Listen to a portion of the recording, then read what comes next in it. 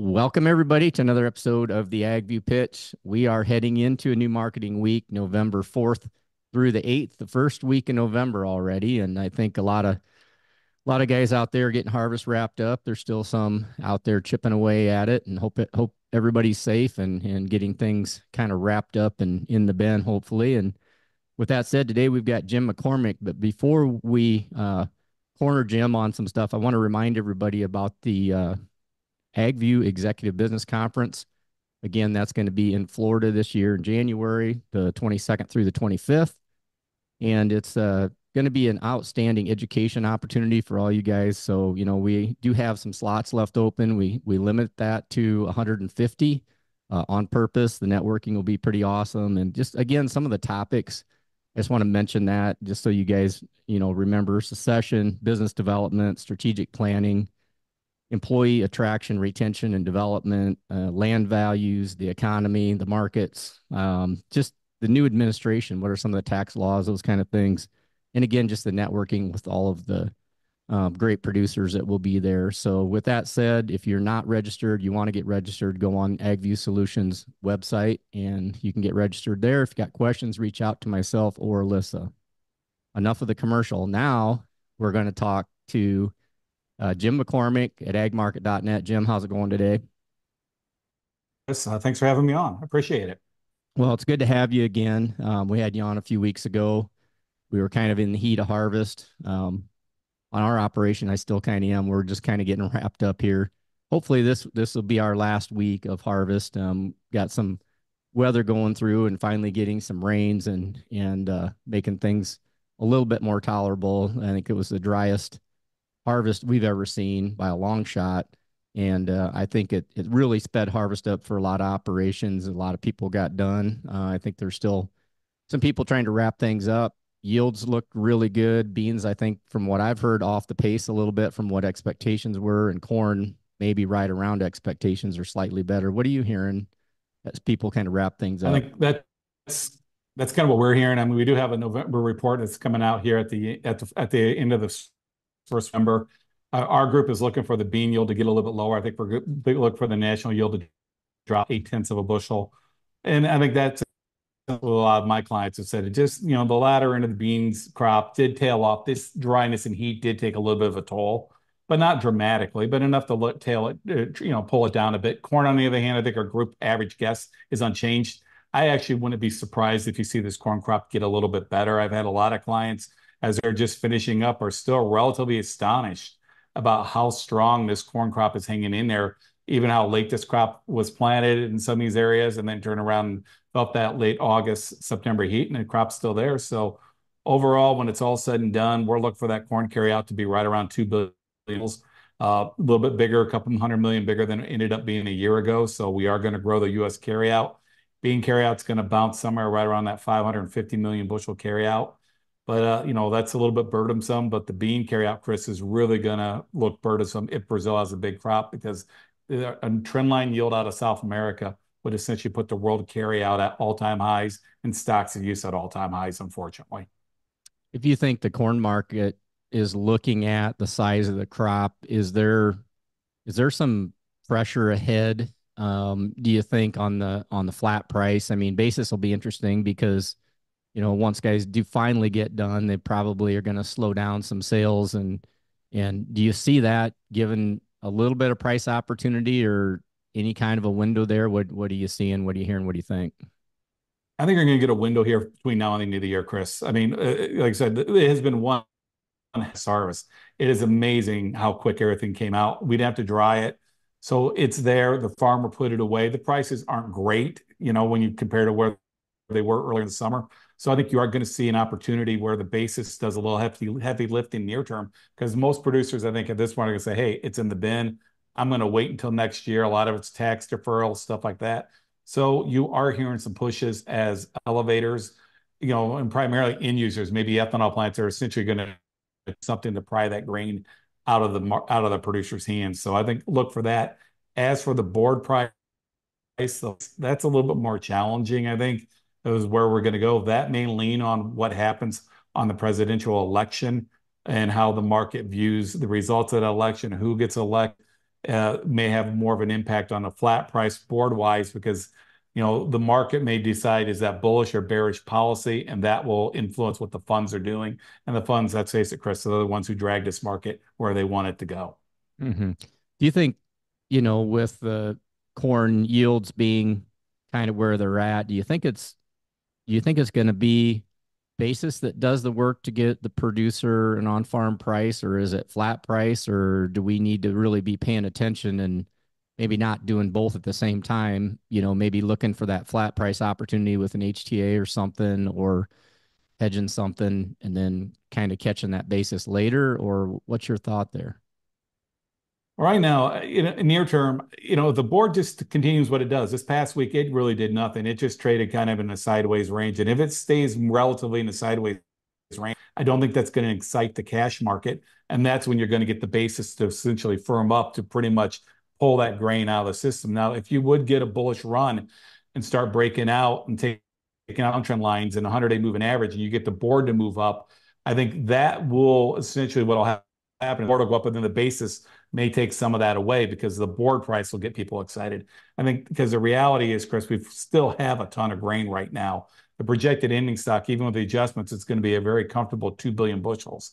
You're looking at a stocks use around 13.5%. And historically, when we've had stocks use up 13.5%, we've gone down and tested that 350 price level. So, I don't think you're going to get a whole lot of movement in this market when it's all said and done. Because the other question, I think, within the industry is, what is the producer going to do once we flip the calendar here? And it's hard to believe I'm talking about flipping the calendar, but like I said, it's the first week in November. It's going to happen quick. A year ago, Chris, a lot of producers, let's face it, they went into the year, they had $5 corn. They went to the bankers. They were feeling very, very good with their economic situation. Fortunately, what we found out in the industry, a lot of the corn did not get sold last winter, early spring. And a lot of producers, unfortunately, held on to the corn way too long, waiting for the reality that just never developed. And they sold last year's crop at a very weak price. They didn't get a lot of this year's crop sold at a very good price, unfortunately. So I think this upcoming marketing year, I think it's going to be a lot of pressure by the banks and just psychologically to get this grain moved. I mean, I've been doing this almost 30 years now, and it does feel like in general, it seems like a lot of people do this upcoming year what they wish they would have done the previous year. And storing grain into the summer did not work. They should have moved it. And I think you're going to see people be a little bit more aggressive in trying to get that grain sold, which may make it easier for their end user to get his hands on the grain if the farmer does tend to push it out a little bit quicker than normal. So maybe that basis appreciation we like to see at the very beginning of the year, it may not be as strong this year as farmer. Like I said, I believe he'll be a little bit more aggressive in moving grain. Mm-hmm. Yeah, that'll be interesting to see because I think to your point, I think there's a lot of producers that are in the wish mode, wish they would have done something different last year, probably may change their behavior this year. On the same token, though, I think there's some producers out there that are financially still quite strong. And so it's going to be interesting, I think, to see kind of how some of those producers. I had a conversation with a grower the other day, and he was frustrated from the standpoint of, well, I've got bends, I've put it in the bends, and I'm going to wait for it to go higher. And I was like, can I look at your crystal ball? Because I don't know that it's going. I mean, I don't know if any of us know which way it's going to go, but I think we probably need to be thinking about some levels that maybe work or some levels that are practical. And so that leads me to the next question for you then is as we think about some ranges that we possibly could see, what's your team looking at for, some places to maybe be throwing some targets out there? Because it seems like, that flat price, you sometimes you get about 5 minutes to make that decision and then something changes, right? And so is there some ranges or some things both on corn and soybeans, maybe wheat, that you guys are looking at that are some ranges you guys are thinking on? Well, I think the first thing you got to look at, Chris, is when do you plan on selling the grain? Okay. I think as you look at the price ranges, because if you look at the spot price, I don't think you're going to get much over 420, 425, maybe up toward 450. If you're looking maybe your goal is you're one of those people who have the bins and you want to store the corn in the latter part of spring, maybe in the summer, you might get a better shot at getting the July corn over 450 and a little bit higher. But the one thing I'm going to encourage people to, if that is your goal to store grain into the summertime, and a lot of guys do that, there's nothing wrong with it. Be very cautious about not trying to, just waiting and see. The market always, you see those higher prices, Chris, and it's always kind of that siren of, I'm going to wait. They're going to pay me $4 in the fall, but they're going to pay me $4.40 in July. But if we truly are moving into a bear market, what usually happens is by the time we get to July, the July corn is no longer, that enticement is no longer there. Mm-hmm. And the corn's trading at today somewhere in the low fours potentially. So if you're a producer out there, I would encourage you to at least consider maybe at a minimum selling some out of the money calls. Say, hey, look, if there's a strike price I like, I'm willing to sell some corn at 450, sell a call out there, maybe try to collect some premium. Or the other way to do it, and I've highly recommended for several clients, is consider buying a put, selling a call, kind of put a bracket in there, says, hey, this is the worst case scenario I'm going to sell corn for, and make sure I don't get worse than X price, but also sell a call where you're willing to say, hey, look, I'm willing to take this price. I know it's profitable, because there's a lot of uncertainty in the world right now. And the one part about it's going to be the beans. You're asking what we're doing with the beans. I am relatively encouraging people to get aggressive moving beans. I am very bearish beans, unfortunately, at this point in time. I think we'll have some opportunities the next couple of weeks, potentially. But the fact of the matter is, we've already moved into November. Our window to sell beans onto the international market is shutting very, very fast. And Brazil to take over that market share. And if Brazil has a trend line yield, like I was mentioning before, it will push world stocks to all-time highs. It will push stocks to use to all-time highs. That's not $10 beans historically. It's closer to $9 beans. And if beans go to $9, there's no way economically you can justify 450, 425 corn. Historically, at $9 beans, if it goes there, it's what? A 2.6 ratio is going to put you somewhere around 350, maybe 375. And that's where we could be at. And that doesn't excluding what could happen on the presidential side. If President Trump, who, it's neck and neck, if he would get elected, we got to be honest with ourselves in agriculture. He is saying he is going to put everybody, not just China. He wants to put them on Europe for the cars. He wants to put them on Mexico. And I fear that if he does get elected, the trade's going to say, well, we know what happened last time. He started the trade war and the beans went to $8. And there's more beans in the world now than there were then. So there is some economic risk. So that's why I'm being a little bit more aggressive selling beans.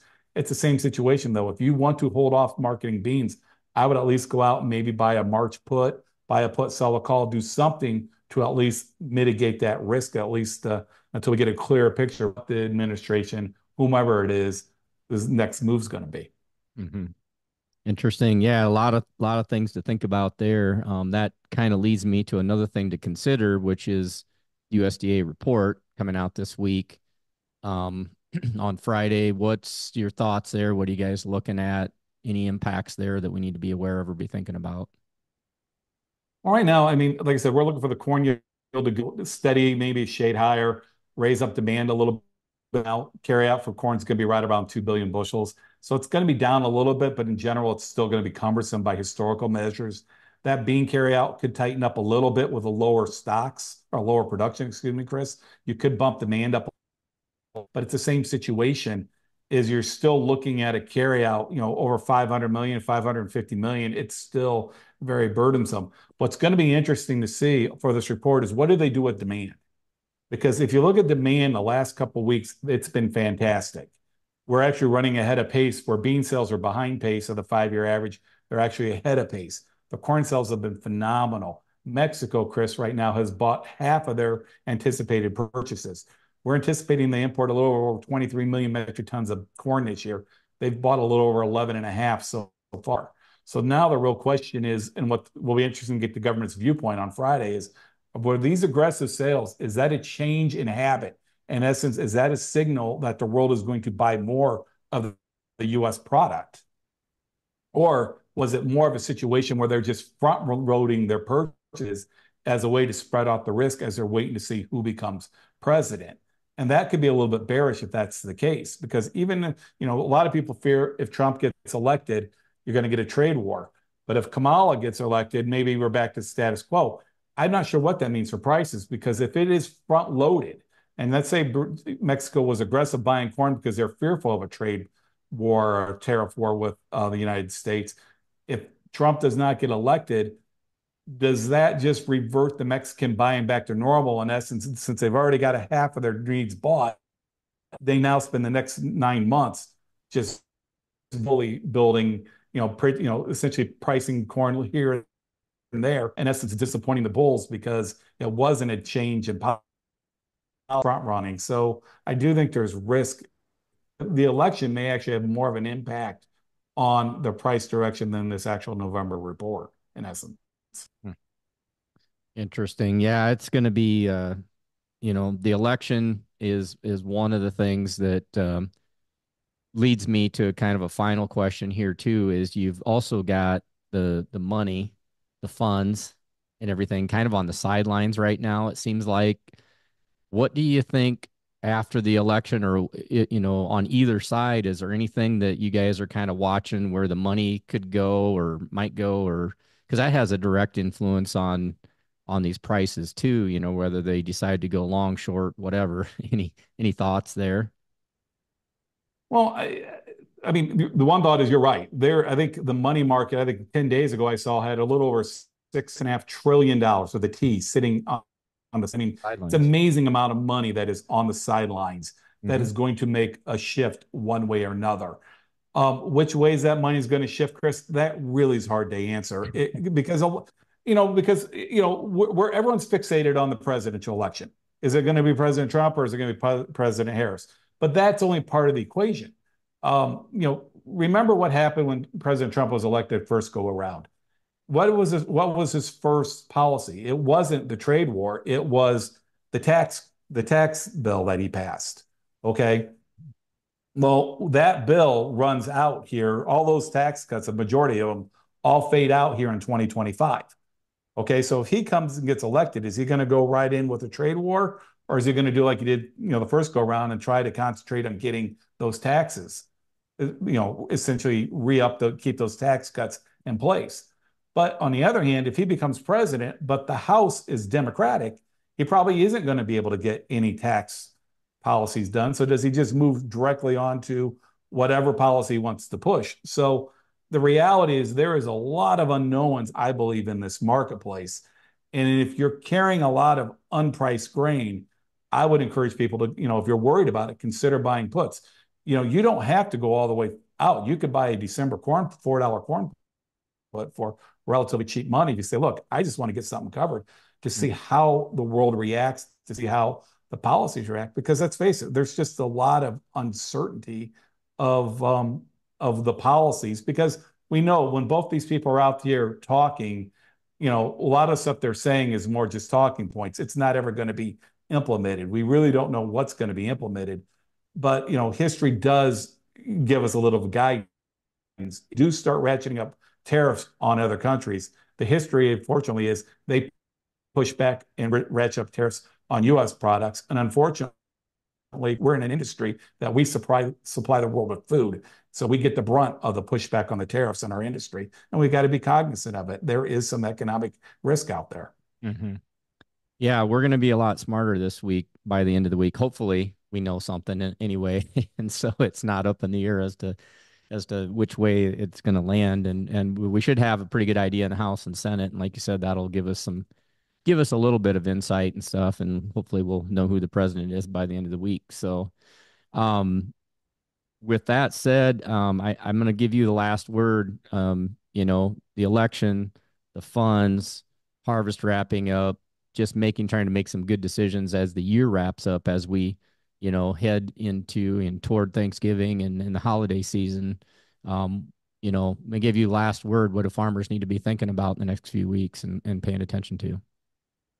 I think right now, I mean, the first thing I think you got to look at now everything's wrapped up, Chris. I think you got to start redoing re-looking at your books, look at your break evens. I mean, the reality is a lot of people maybe I've had several clients say, look, wow, my farm average was a lot better than I would have thought. I've got more bushels to sell. You need to recalculate if you're a producer out there, you need to recalibrate where your break evens are.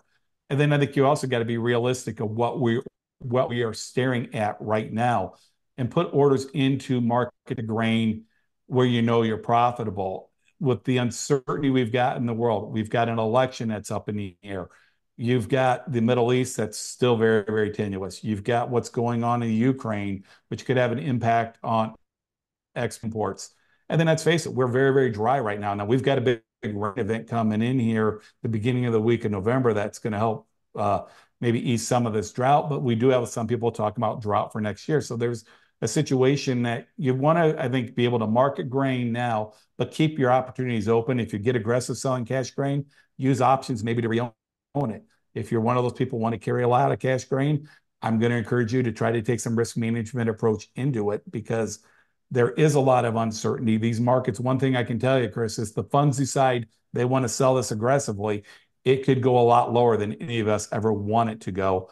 On the other hand, if they decide to get bullish on a policy, on an inflationary policy per se, look at gold and silver screaming at, have gone crazy. If that money decides, hey, I want to own grains, grains are cheap to gold, you want to have some ownership as well. So I think right now the key is going in to the end of 24 and into 25 is protect your profits, but be flexible.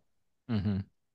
That's pretty good stuff. I think you just gave me the title. The external issues are going to have to be solved with internal solutions. So I think that's a really good way to kind of wrap it up. I think we gotta sit back and do the math, like you said, recalibrate our stuff. I love that part because that's what we do in our world is make sure we got the numbers right and look at that so that we're making good decisions. And I think 2025, it makes 2025 easier to analyze too and to structure once you can kind of wrap up this year and kind of know how this year shook out. So hey, this has been a great conversation. You always bring a ton of really good stuff to the table, and we super appreciate that. And um, next time we get together, we'll know who the president is, and we can talk about and who's in the House and Senate. And we can talk about that influence and probably a few other things. But with that said, Jim, really appreciate your time today.